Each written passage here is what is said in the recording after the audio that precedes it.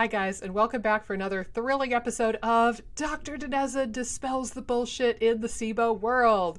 So in today's video, we're going to discuss whether or not soil-based probiotics, like Megaspore, are truly the end-all be-all of probiotics if you have SIBO, and if not, why. I'm going to pick this apart a little bit. You can already kind of get a little bit of a stab at this. I'm going to suggest that soil-based probiotics are not necessarily what you need to be doing if you have SIBO. They might work, but they might not. But first I want to dispel a little bit of the bullshit because, Lord help us, the SIBO world is rife with BS and just plain old falsehoods. And I am going to be throwing some shade on one website, one person in particular, and, you know, I got nothing. I'm just going to throw some shade because they are, frankly, telling people things that are untrue. So here we have an article on Amy Meyer's website. Otherwise a lovely website, otherwise a lot of good stuff here. But this article, why soil-based probiotics are best for SIBO, is, in my opinion, incredibly misleading. And honestly, this little check mark, scientifically based, is just a joke. So let's scroll on to see. There's a couple of points that I really take the most issue with. So she goes through, you know, what is SIBO, what are soil-based probiotics, the autoimmune connection, that's all fine. But then we get to this section right here. Probiotics adding fuel to the fire. And, you know, she says 3-step approach, you need to remove the foods that feed it. Debatable to some degree. I mean, you guys know my stance on low FODMAP in particular. Second, attack the bad bacteria. Don't you love the words that we choose? Attack. I'm so sick of the SIBO war mentality. This idea that we have to attack the SIBO with guerrilla warfare tactics, and you need to starve it, you need to beat it, you need to kill it. So that's not what this video is about, though. But apparently, secondly, we need to attack the bad bacteria. Debatable. And then here's the part where I start to really cringe. Third, restore the beneficial bacteria with probiotics. Now, here's the thing. There are a lot of bacteria that we simply have not put into capsules yet, and you cannot get them in a probiotic. We could take lactobacilli, we could take bifidobacterium, we could take, you know, Bacillus subtilis. We cannot take a Faecalibacterium prausnitzii probiotic. We cannot take a Roseburia probiotic. We can't take a Eubacterium probiotic. There are just some things that we cannot replace with probiotics, but I digress.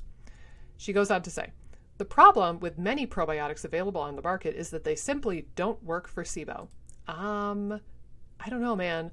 I pulled probably 10, if not 12 studies for my FODMAP Freedom class. When we get to the last module in FODMAP Freedom, where we talk about probiotics and how to determine which one you should be on, I pulled up at least 10 or 12 studies using probiotics for SIBO, and almost all of them are very, very favorable, including a pretty decent meta-analysis from a year or two ago. So this, that they simply don't work, that right there does not jive with the supposed scientifically based button that they placed on their website. So that's already not truthful, not evidence-based. Many probiotics can actually make the problem worse. I have yet to see a single study that demonstrates that. Now, people might feel worse, right? Like, that's not uncommon, that you take the wrong probiotic for you and then you feel worse because maybe it's revving up your immune system or it's doing something unexpected to the immune system or the gut or the nervous system. But making the problem worse, she's suggesting that it will make the SIBO worse and make the overgrowth worse, which I have never seen documented in a single study. But we digress. Here's why. Your small bowel is not meant to have much bacteria in it. I mean, compared to the colon, yeah. But to be clear, the small intestine is not supposed to be sterile. Not even close. It's supposed to have bacteria in it. It's just nowhere near the quantity in the colon. So it's not that we're going for sterility here.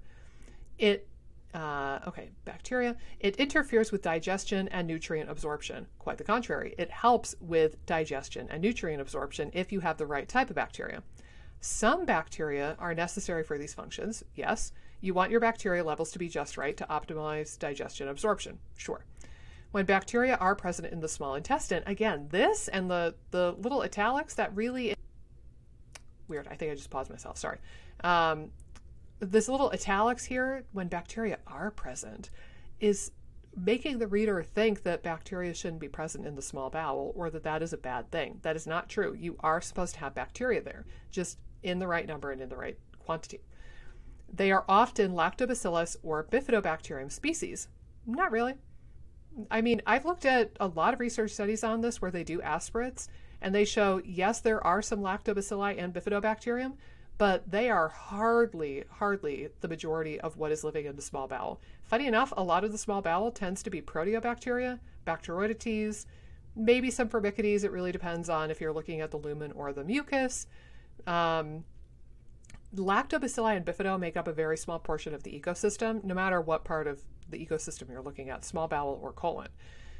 When bacteria are present, suggesting that's bad, they are often lactobacillus or bifidobacterium. The majority of probiotic supplements contain these species, sure, so using this type of probiotic increases the bacteria in your small intestine and adds fuel to the fire. No, just no. I'm gonna try to hide how bad this makes me, but no. What they are suggesting here in a roundabout way is that if you take lactobacilli and bifidobacterium, you're going to make SIBO worse because lactobacilli and bifidobacterium are the bacteria that are overgrown in SIBO. That is 1000% false. There have been studies where they use aspirates and they suck the juice out of the small bowel of people with SIBO, and literally, I've read, I think all of them now, not a single one of those has demonstrated lactobacilli or bifidobacterium in any notable quantity in patients who have SIBO. This is 100% false, and it makes people scared to use things that could be very therapeutic for them, namely lactobacilli and bifidobacterium. So this boggles my mind. For this reason, I recommend soil-based probiotics instead of the more common probiotic varieties for anyone dealing with SIBO. Again, this whole section just completely flies in the face of this little scientifically based button that they put on their own website. Like, it's not like, you know, PubMed came and like gave her the stamp of approval. Like, the people who run this website chose to put this stamp on there because it's good for marketing. Point blank. That's all this button is. It's trying to get you to buy into the content and see them as an authority figure. That's all that button is. Clearly, because if anybody had double checked any of this couple of paragraphs, they would see the malarkey in this. The overgrowth in SIBO is not ever lactobacilli or bifidum, number one. If you find a study that indicates that those are the bacteria that are overgrown in SIBO, please God send it to me, because I've read almost all of them that I could find, and I've never seen it documented even once. Number two, this idea that the small bowel is supposed to be practically sterile is just completely false. And the bacteria that overgrown in the small intestine, sometimes that's coming from the colon, and it's backtracking up at the colon. So whether or not lactobacilli and bifido are a part of the normal microbiome of the small intestine might not even matter if your SIBO came up from the colon to begin with. And when it says, when bacteria are present in the small intestine, they are often lactobacillus and bifido. Again, show me the studies. Give me an aspirate study where this has been shown, and I will guarantee you cannot find it. Lactobacilli and bifido make up like 1% or 2% or 3% of the microbiome, including in the small intestine. The majority is going to be things like proteobacteria, Bacteroidetes, and perhaps Firmicutes if you're looking in the lumen. Otherwise, you're really not going to see a lot of lactobacilli and bifido, and it's certainly not the majority of what lives in the small intestine. That is preposterous. Marching on. Okay, soil-based probiotics. It's just why they recommend it. Now, there's some studies with IBS, and that's decent. That's worthy of noting. For autoimmunity, you know, yeah. And she goes into the superstars. Here's what I'll share with the research and kind of a little bit about Megaspore. Now, as you can tell, I have a bottle of Megaspore in my hand because I keep it here in my office. I do stock it. I do like it. The thing is, it's not the be-all end-all. I use Megaspore much more frequently, and I've used soil-based probiotics much more frequently with my patients who have IBD as opposed to people who have IBS or SIBO. That's just how it shakes out. And remember, I have my patients try a whole ton of different ones. So I have people go through and try a whole bunch of different lactobacilli and bifido-based probiotics.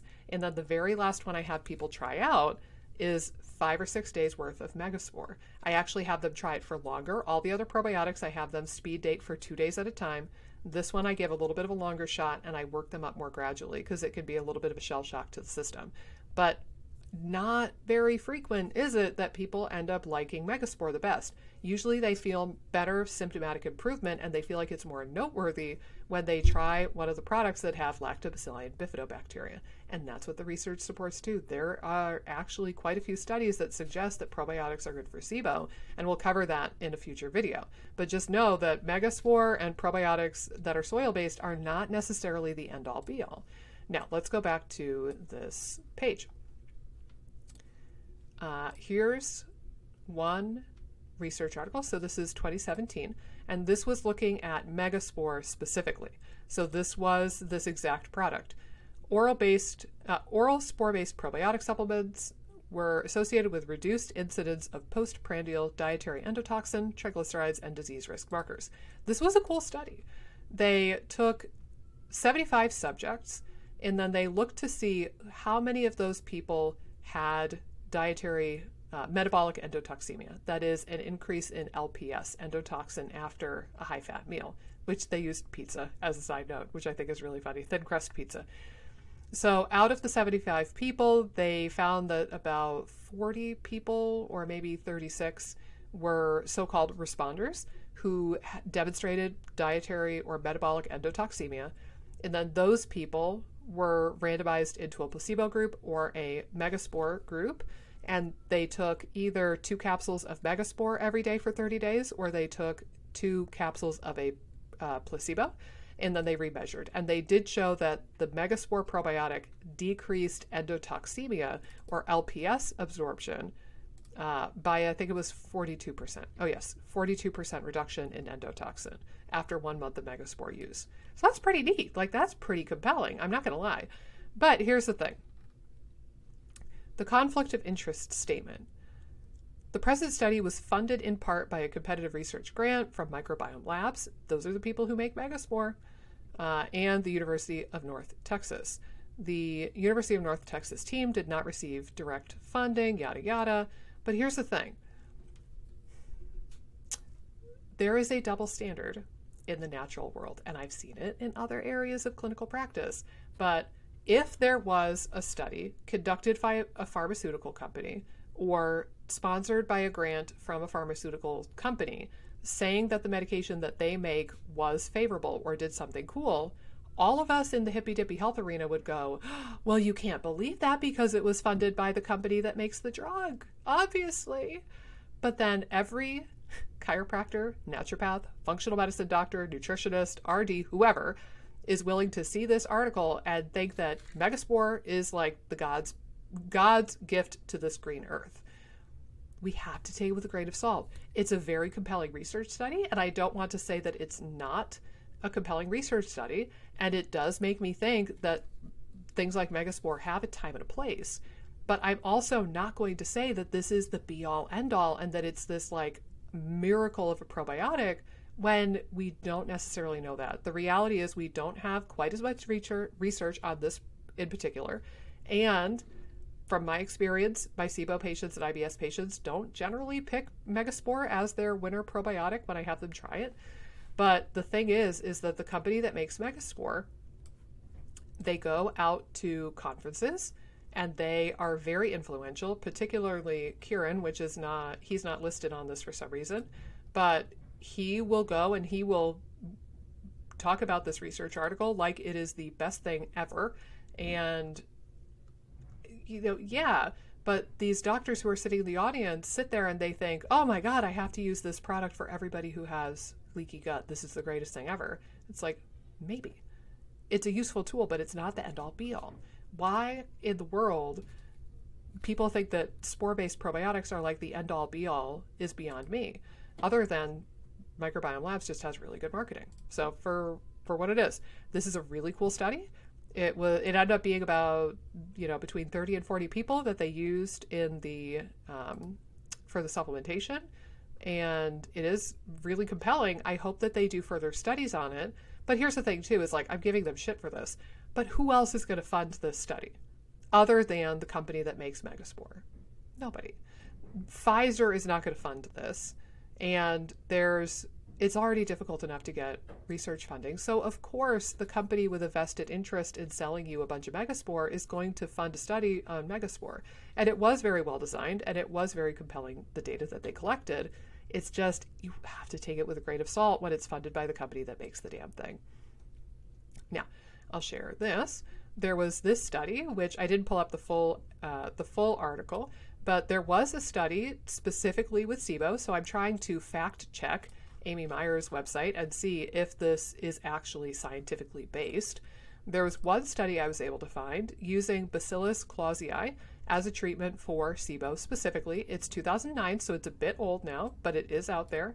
And there was a normalization of SIBO breath testing, and I think it was 47% of patients, if I remember correctly.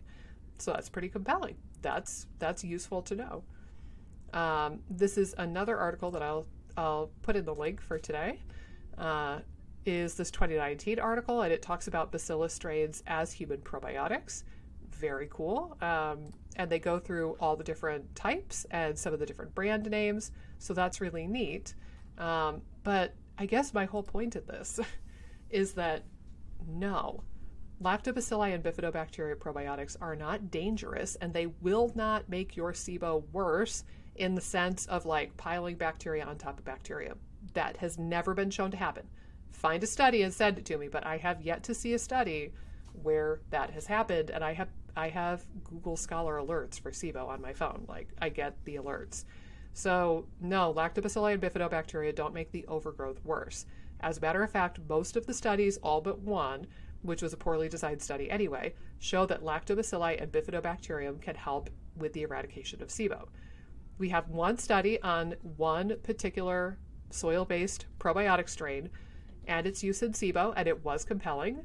But again, no more so than lactobacilli and bifido. I think try a bunch of different things. See what resonates with you. See what sticks. And the idea that lactobacilli and bifidobacteria are causing the SIBO or are part of that overgrowth is utterly preposterous. It is 100% false. And again, if you find a research study that demonstrates this, please send it to me, because I have looked and I cannot find a single study that backs up what Amy Meyer's website claims. And if somebody from the Amy Meyer's team wants to talk to me about this, I would love to have a dialogue, but my God, you have to stop putting false things on your dang website. This is one of the biggest gripes that I have in the SIBO world, is all of this nonsense talk about probiotics.